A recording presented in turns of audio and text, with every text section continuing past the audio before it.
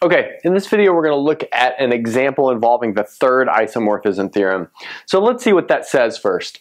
Okay, so let's suppose that N is a normal subgroup of H and N is a normal subgroup of G. And then H is a normal subgroup of G. So we've got some sort of picture like this. So we have G, H lies within G, and N lies within H. Now, if N is a normal subgroup of H and H is a normal subgroup of G, it does not automatically mean that N is a normal subgroup of G. That relationship is not transitive. So we're assuming that in addition to this picture right here. Okay, so then our result is the following. So we have G mod H is isomorphic to G mod N mod H mod N. So in underlying this, we have that H mod N is a natural normal subgroup of G mod N. Okay, so let's look at an example. Okay, so the example we're going to work with is one of the simplest, but also one of the most useful and pretty illuminating. So we'll take our large group to be G, then H is going to be M times Z. So we know every subgroup of Z is of the form M times Z. In other words, it's a cyclic subgroup generated by M.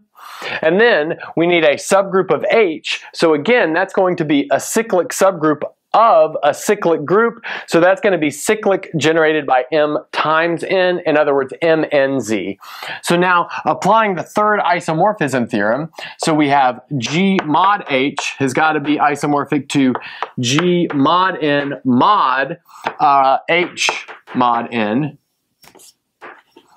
So expanding out the left hand side, this is Z mod MZ. So in a previous video, we proved that that is isomorphic to the group ZM. And then over here, this is going to be Z mod MNZ. And then mod out by MZ mod MNZ. Okay, good. So now let's go ahead and try to get a handle on that right-hand side. So maybe the first thing that we'll notice is that Z mod MNZ is going to be isomorphic to ZMN, okay? So that takes care of the quote-unquote numerator of this right-hand side. Now we need to think about that denominator of the right-hand side. So we're going to do that by looking at the following homomorphism. So let's define a homomorphism from MZ into ZMN. And how we'll do that is we will send phi of mx. So notice everything over here is a multiple of m, and we'll send that to the equivalence class mx. Okay? And notice it's pretty easy to see that the image of phi inside of ZMN will be the cyclic subgroup generated by M. So I'll write that in the following way. It's the cyclic subgroup inside ZMN that is generated by the equivalence class of M. And then now let's look at the kernel of phi. So the kernel of phi is going to be everything that's mapped to 0. In other words, this equivalence class needs to be a multiple of mn. But notice that this equivalence class is a multiple of mn. What we have is that if you're in the kernel, then you are a multiple of mn inside of this group. In other words, the kernel is mn times z. Now, putting this all together using the first isomorphism theorem, we know the image of phi is equal to mz mod the kernel of phi. In other words, mz mod the kernel, which is mnz, has got to be isomorphic to this cyclic subgroup generated by m, which is inside of zmn. Okay, great. So what that tells us is that we can extend this off to the right to say that this is isomorphic to ZMN mod this cyclic subgroup generated by M. Okay, good. So I'm going to go ahead and clean up the board, take this final result, and then we'll do an example.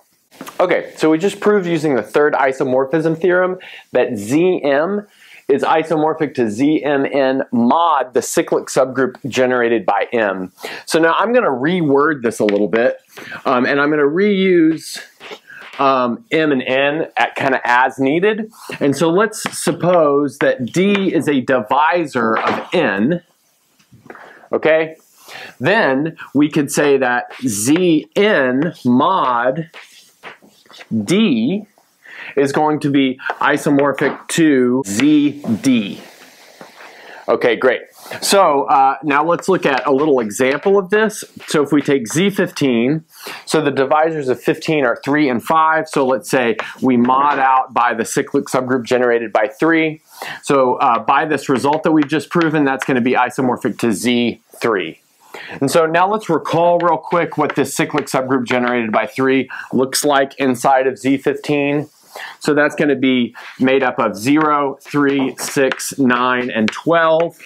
And then obviously we don't need any more elements because 15 is equal to 0. Okay, great. And then we could also do Z15 mod 5. And that's going to be isomorphic to Z5. And here we have the cyclic subgroup generated by 5 is going to be made up of 0, 5, and 10. And just by the order of the group, we can see that this is true. Notice that this cyclic subgroup has 5 elements, which makes this quotient group have 15 divided by 5, or 3 elements. And we know the quotient group of a cyclic group is cyclic, so that means this is going to be a cyclic group of 3 elements, and so that's got to be Z3. And furthermore, this cyclic subgroup generated by 5 has 3 elements. 15 divided by 3 is 5. Quotient group of a cyclic group is cyclic, so that means we get a cyclic group with 5 elements over here. So now I'm going to clean up the board and we're going to look at one more result related to this. Okay, so the last thing that we're going to look at that's built off of this is the following claim that we'll prove, and that is Zn mod the cyclic group generated by M is going to be isomorphic to Z, the GCD of M and N. So let's see how this proof will go. This proof will follow from this fact. So we'll want to show that the cyclic subgroup generated by M is the same thing as the cyclic subgroup generated by the GCD of M and N. Okay, great. So let's see how that goes. Okay, so we'll do this by double containment. So we'll first do it by containment in this direction. Okay, good. And notice, let's go ahead and set the GCD of M and N equal to D. And so here I'm writing GCD of M and N is equal to D. Okay, great. And so notice that D is a divisor of M. And we know that because it's the GCD of M and N, so it's got to be a divisor of M and N. So what this tells us is that M equals D times K for some K in the natural numbers. Okay, good. But from that, it immediately follows that the cyclic subgroup generated by Mx, where X runs through all of the elements of Z. Recall, we've got an additive cyclic subgroup here, so we're using multiplicative notation instead of exponential notation. In other words, repeated addition is multiplication instead of repeated multiplication, which is exponentiation. But now the next thing that we can do here is write this as D times K times X as X runs through all of Z. And then notice that this is going to be a subgroup of the cyclic subgroup generated by D. So notice we've got the cyclic subgroup generated by M is a subgroup of the cyclic subgroup generated by D. Now let's do the reverse containment.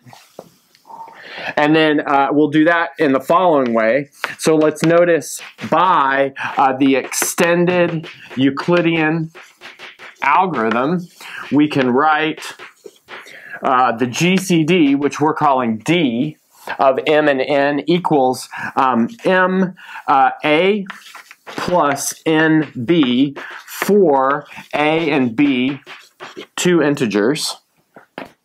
Great. But now we're going to look at this inside of, let's see, Zn. That turns into the equation given by D equals Ma for some A, which is an integer.